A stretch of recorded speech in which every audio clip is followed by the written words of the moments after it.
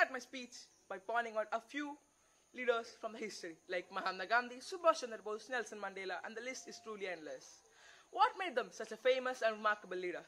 Yeah, it was their qualities that persuaded people to respect and to follow them.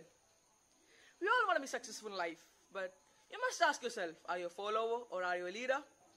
What I mean by this is, followers are the ones who waits for directions and set what to do in life. On the other hand, leaders are in front of the line and not focus on what's being said, but focus on what's getting done.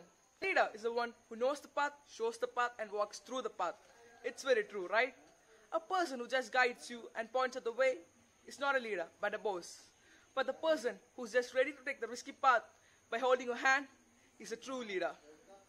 A great leader is the one who motivates you to achieve success. You all might now thinking that what about leadership? Well, it's equally important. A leadership is not an easy task. It's not for the people with the weak hearts.